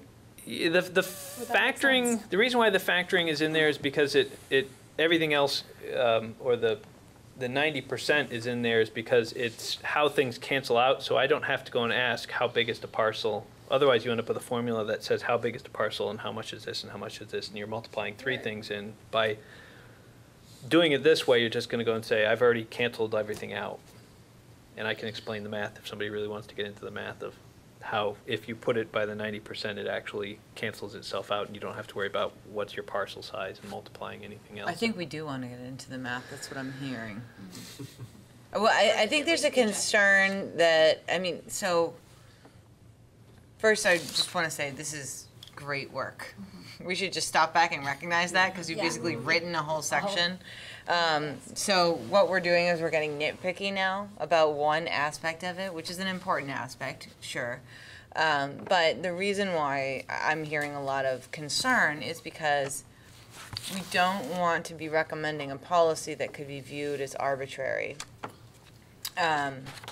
Or one that's encouraging a lot of Oh, lots. yeah, So- absolutely. No, I think John's comments were on point, that certainly, because if we cap it and just flat out cap it, then that becomes an issue. So. But I do think. Go ahead, Aaron. Here's kind of a discrete question. Hopefully it's a discrete question. I'm trying to, I don't understand a lot of this stuff to begin with, so I apologize if this is a silly question. I don't understand why the district coverage is a necessary variable in determining how much planting we do. Why can't we just use? I think that's the same question that everyone's trying to Yeah, ask I- in different ways. Yeah, maybe. And so the issue that I'm hearing is, why does the default coverage, the maximum coverage allowed, cancel out, the variables of what the lot size is and what the coverage being proposed actually is? Why don't we use that as the calculation? And that's why getting into the math, I think, is needed. Yeah, I mean, the reason why I'm asking like why the district maximum coverage is, why that's necessary is because all of these factors are couched against that. Yep. So, It'll allow for the maximum coverage of the district basically will determine what the likely available open space is. So if you were to have a factor of 0.1 in a 90% district, you'd end up in a situation where you'd have to cover everything with planting. You couldn't. or fit it out. Right. potentially not be able to build because you need to take out building in order to plant your required landscaping. So it's the minimum available space. So Yeah. this is saying, I think if you do the math, it works out to basically 30% of your required open space is gonna have to be planted in every district. Yeah. So what we're looking at is, if you had a parcel and we pushed all the impervious cover, all the buildings and all the parking lots up front, and we put it all in back, we'd have, so 20% of the parcel has to be left open. John, your explanation is. Okay, so that makes I just sense. figured this Now the out. question is, how Yeah, much of this yeah, no. 20% did we have No, to? that's Yep. really helpful. So Thank you. Well, it's what okay, is- it's helpful what is for the me percent? if you keep. Is it 30%? The percent for the sorry. lower ones is about 30%. Okay. So what we said was of the remaining 10%, 20%, 30%, 40%, Okay. a third of it will be set aside as landscaped and managed. Now, the other issue that comes up, not to get everyone too in the weeds, is your setbacks automatically start to take out. So this is just taking your required setbacks. So you end up with these 5 foot that become difficult to plant trees in. So sometimes you're gonna have landscaping that you're required to keep 5 feet green on the outsides. So you in can count the riverfront street, difference. street trees along You there. could count the though. street trees in the front, and you can count some of the stuff in the back. So some of the stuff is automatically covered for in your setbacks. So But you within might this- not be able to plant a tree in your setback if there's just not enough room, or if there's a shared driveway, or if there's something. Right. So if you Right, can't so- meet these, you can talk to the DRB. And if you can't meet those, you can talk to the DRB. But that's why some of this, I said, we can't say 100% of your impervious. We couldn't do 100% because in a lot of cases, you can't actually plant. You have to have some lawn somewhere that's just lawn. So that was why we picked 30% just as a number to start with, because we wanted to go and say, let's pick 30%, let's run a couple of models, see if it works. Kind of worked at 30%, so that's why we kind of kept it. And then when we ran it on different size parcels, that was where we started to see some discrepancies that started coming in. Whether it's the 4-acre parcel here, and I've got some copies. I don't know if we all need to have a copy, but I made enough copies for people to grab. Thanks. Welcome to We have can one. share over here. Here, you can use that one, and we'll just share here, and they can share there. Walk us through it. So Timber Homes is a 9-acre parcel in the rural district. One more. If you're gonna share with Okay, Brian. nope, we're good. There's one more. All right. So it's, on the second page, this was their landscaping plan that they put together. You two share on these trains. He's not using which included 10 to 13 more trees, 75 shrubs. It's in the rural district. Anyone who's driven up Route 12 can see the new building that was going in. So, my notes that I put together in this one. So this only has a requirement for 20%. Maximum impervious coverage is 20%. And it wasn't even close, although it doesn't look like I wrote down. Wonder if the 4356 was the. But the requirements for the trees that were on. 4356 is based on the all other districts. 4356 is the all other districts. So that was the requirement. They would have to have 4,356, and that number is artificially low because it's a 9-acre site. But How much impervious is there? it had, and that was what I was looking for, was. What are we looking at here? The orange? I don't think I grabbed the number for the impervious cover on this one because it was over an acre in size. Because the parcel is more than an acre in size. So maybe that actually would be an interesting number to look up. Try to remember off the top of my head what was. Was there a legend that came with this? Oh, this is two pieces of a much larger Okay. document. So the impervious that we're looking at is the building, the driveway, and then what is the orange? The orange is another. That's the 3 houses. So that's another set of impervious, including the 3 houses proposed. Proposed. It's actually already approved. It just hasn't been constructed yet. But that's a part of the same owner. It's part of the same parcel, so it would have to be counted. So, so yeah, I'd have to get all of the impervious if we wanted to go and kind of look at what the total impervious on this one would be to multiply it out. I didn't write it down on my list because it was more than an acre, so I wouldn't need the number. So in this case, if you added up all the trees they were doing, it's 1,176 square feet of materials. They have a requirement for 4,356. So in this case, they would be well short, but what is now can be taken into account is the natural square footage of natural coverage, which along the shore, there is about 5,000 square feet of natural coverage. It's not indicated here. That's not indicated here. But if we had this as a rule, we would have required them to go map that out, which you get a 2 to 1, so they would have gotten credit for 2,500. Still short. But again, I don't think in this case, if we were looking at this is a huge open site. If we were to require them to have put in some additional large trees, I don't think it would have hurt the proposal. Are you assuming that the ones that are specified are large trees? I assumed those were medium trees. Yeah, Because they're apples. Because they were Yeah. apples. But again, I guess once this goes in, then you would ask that people on their plant schedule indicate. Yeah, we Yeah, would what have the- to determine, what and the we would also mature require sizes. on their site plan, what are the planting areas? In this case, they're pretty well spaced out, so chances are good they could just go through and get a uniform circle that would go through and say, as long as there's no tree within this circle, I've got a rooting area that's sufficient. Right, yeah. But then they also need to at least give you a calculation of the impervious. Yes, and I do have that. It's Okay. just I didn't write it down on my cheat sheet. No, but they gave it to you, or you had to? They gave it to me. Okay. They had to for impervious cover Okay. requirements. So it is written in the. So can you give us some comparison of what the proposed version would look like compared with just using J2 for the entire thing?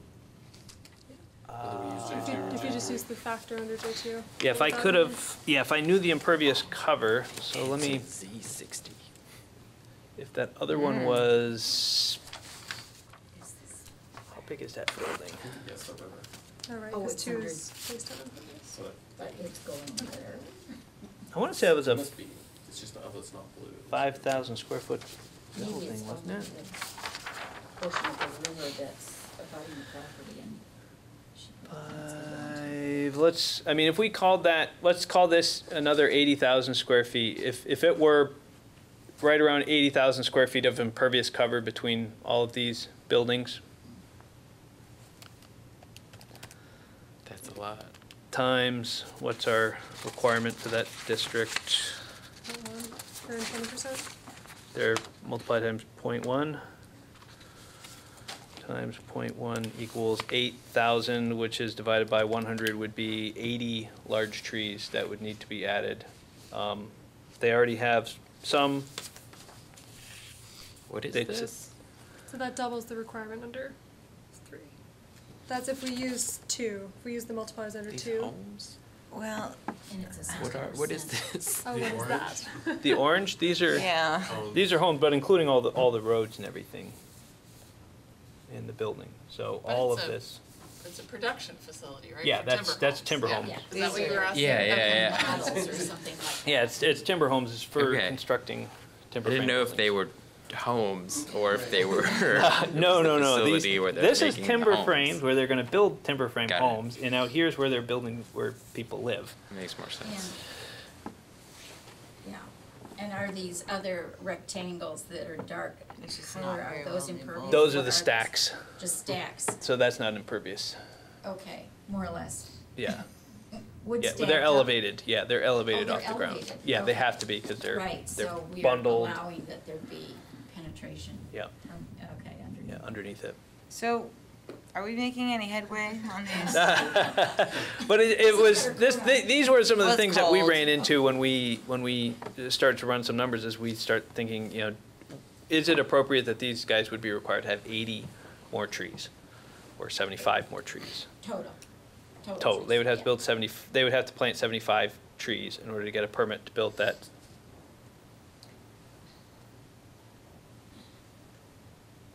Facility there, so. And right now they are proposing, how many?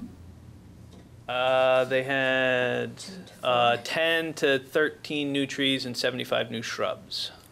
So But the isn't top the left reality for these large rural sites is that they'll likely just meet the percentage based on the existing vegetation, and it'll all be driven by meeting whatever subdivision or site plan standards that are asking them to screen or like design-oriented stuff, Yeah, as opposed to since doing the math. this is because probably there more are of a bunch unique- trees there, right? This is probably more of a unique site in that it's 9 acres and it is almost devoid of any trees. Oh, Which is really? in Right. character with being along the river, though. Yeah. I guess so, but, yeah, with So this is a prime example where a Assuming waiver it's might make still- I sense. think, yeah, it sounds like a waiver, yeah.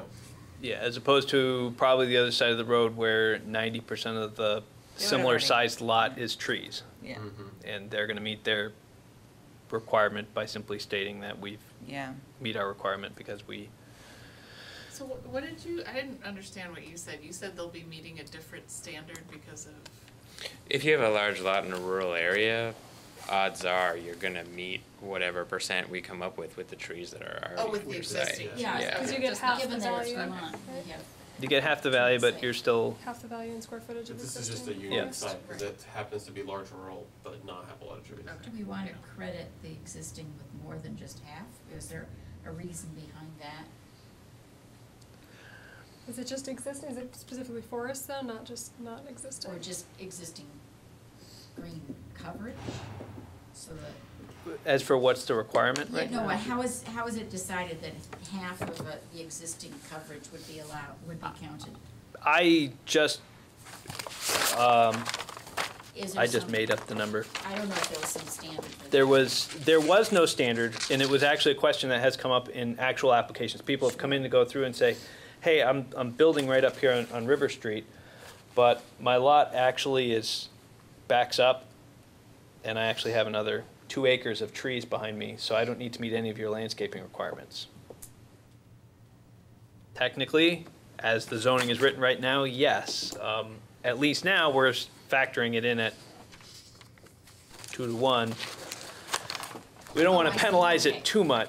Right, We don't okay. want to penalize it too much because we don't want to incentivize people to actually start to cut Cut down down the their natural trees, trees. We actually want to give them a certain benefit, but It we're, seems like it should be more of like a qualitative issue than a quantitative one for yes. here. Which is why you have 4 requirements. You still have this. You still have to meet the street tree requirements. You still have to meet the parking lot requirements. So even if you only had to plant 3 trees, but you have a parking lot that requires you to plant 7, you have to plant 7. Yeah. Right. And you Okay. automatically are way past your total landscaping requirement that you have to meet, because you had to plant street trees and you had to plant parking lot trees, or you had to plant screening, and you may already be above and beyond your total landscaping before you get there. The total landscaping is your catch at the end that goes and says, you didn't have to meet this, you didn't have to meet this, you didn't have to meet this, but every project should have some landscaping. And we're gonna require you to meet this minimum amount of landscaping, and, you know, this project is a perfect example of that. You don't have any other requirements in here. You don't have to meet street trees. You do have to meet the parking lot, Shading, yeah. shading, but It's some screening, but it's, some screening, but you're kind of tucked away. yeah, Not a lot that you have to. not on the streets. So, I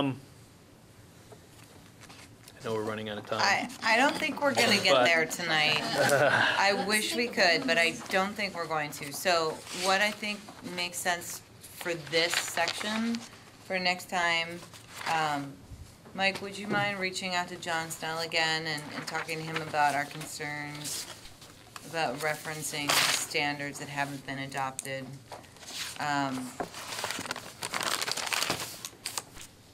I'm happy to do it if you would prefer. Nope, I can do that. It's not that we don't want to include standards, we just don't want to reference ones that aren't in place already. Yeah, I should at least give them a heads up that we're probably not going to have a requirement in there for them until they adopt them, and if they're interested in moving forward on adopting some standards, or recommending some standards for us to adopt into the, Yep, either way works, we I can think. do That's it. what I'm hearing. And I think actually that was the preference, was that to adopt the written standards into, Yeah. if we're referring to the best management practices of this company, then let's state that in here, because then there's a public process that goes along with the adoption. Right, exactly. Is there a requirement to use as much printer ink as possible? First I thought that was the proposal. Kind of a green field. Yes, that's what it was. And then, would you like me to try to come up with an adjusted factor for number 3, maybe? Yes. Yeah. Okay. Yeah. Other than that, seem like we're generally, With adjusted factor for number 3, and then, see if you can come up with any sort of way to change the metric for, counting what's already there. meaning. I mean, so the existing trees, Mhm. sort of giving them Oh. a discounted rate. I think it's only for forest land though, right? That was my understanding. So Forest if there's land. like a big oak tree right next to your house, that's different than, Yeah, a tree, yeah, an individual tree that's next Okay. to your house, we would count as, in the same way 100%. that, that gets One counted and full. one. Okay. You don't want to like have Forest someone land. cut it down, put Yeah. up 2 trees. Yeah. Yeah. in the same way that this is the Elm Street project, Elm Street's right here. Yeah. And if you happen to know this property, it has 2 prominent trees in the front yard. Very large trees, and, you know, this was where the joke came in before, that we were talking about the fact that technically the owner of this parcel would have to cut down one of these giant trees to plant more shrubs, because he met his tree requirement, he wasn't meeting his shrub requirement. And so we were like, well, that's just silly to have rules that would tell us to cut down these 2 street trees. Can you flip it over? I want to see it there. Oh, see the picture? Yeah. That's the, this is the front of the house, so it's got a porch on the front. It's got a Oh, couple of yeah, trees. okay. Yep. The proposal in this case was actually in back to convert the abandoned shed into Mm-hmm. 2 new housing units. Yeah. Shillings used to live. So that was, as I said, that was a little bit of, So you get full credit for those. you would get full credit. What these guys would be able to do would be to come through and count the number of trees when we go through and say, you need to have 7, or you need to have so many square feet. They can say, I got 1, 2, 3, 4, 5 trees. You know, we can determine whether these are viable trees based on, you know, because obviously if Okay. you count them, you can't cut them down. Okay. Right. All To right. save the trees. Yes, it is a So good way to we'll save take trees. that up at our next meeting, which is December 10th. We're gonna skip over item 6, sorry Barb, we'll get to that at That's December all 10th.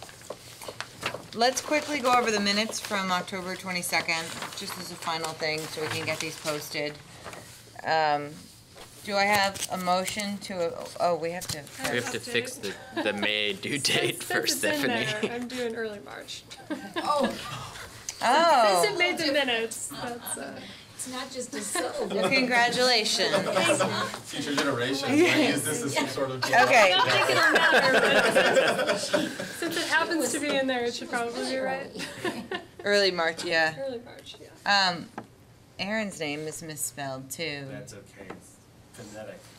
Well, it's correct on the plaque. Oh, yes, it is. So just for her benefit is Kisicki. Easy, right? So Kisicki, Okay. because she writes the minutes based on the video. So, Okay, I move approval of the minutes as corrected. Okay. I'll second. All those in, any discussion? All those in favor, say aye. Aye. All those opposed? None, motion carries. Do I have a final motion for adjournment? Do I have a second? Yes. Non-debatable. Is anyone? Okay, all those in favor say aye. Aye. Okay, we are adjourned. Thank you. See you December 10th.